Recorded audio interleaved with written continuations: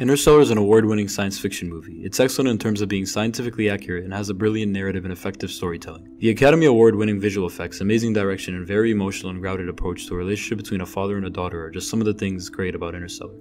Kip Thorne, a Nobel Prize-winning physicist, is the author of the best-selling book, The Science of Interstellar. Thorne was an executive producer for the film. He laid the foundation for the physics presented throughout the movie. As he mentions in his book, he established two guidelines for the Science of Interstellar.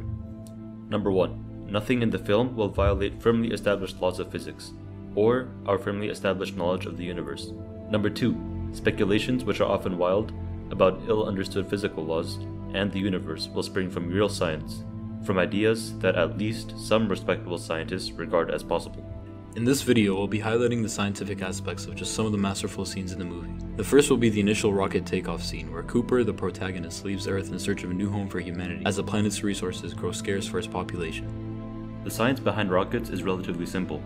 The exterior of a rocket is made similar to that of an airplane, with various light but durable materials such as aluminum and titanium. It also has a thermal protection system to protect against the high temperatures resulting from air friction.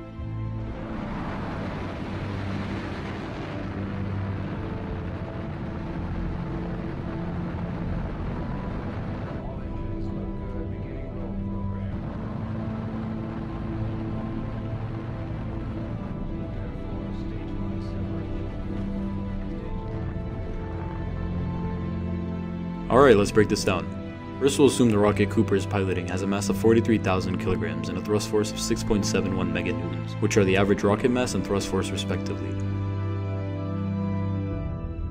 The net force will be equal to the force generated by the thrust minus the force of gravity. Air resistance will also play a role and is calculated by this equation, but for the sake of this course, we'll ignore it. Substituting in, the force of thrust will equal 6.71 meganewtons.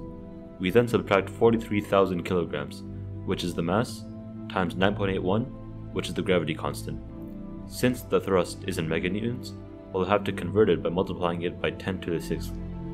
This gives us a net force of 6,288,170 newtons. Now, using Newton's second law, force equals mass times acceleration. We plug in the net force we had just solved for. 6,288,170 is equal to 43,000 times the acceleration. We then divide the force by the mass to end up with an acceleration of 146 meters per second squared.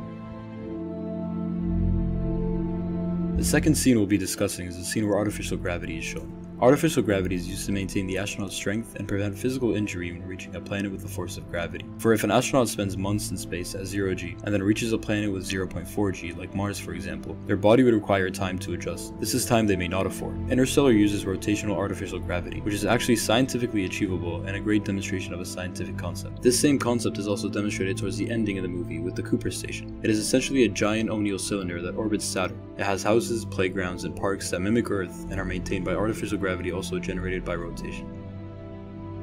This spaceship is designed in a way where the parts of the ship that hold the astronauts rotate about a center.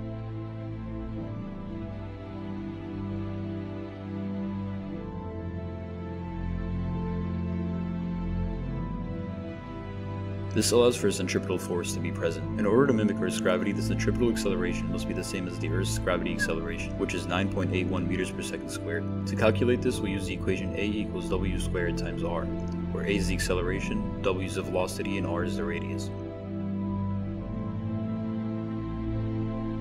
Let's assume the spaceship has a radius of 20 meters. We'll have to account for the changes from RPM to radius per second by multiplying by 2 pi over 60. Solving will give us 6.68 rotations per minute. This design is not perfect, however. There are some issues that may still face the astronauts. For example, since the force applied is directly proportional to the radius, and the head is closer to the center of rotation than the legs, blood will flow towards the legs.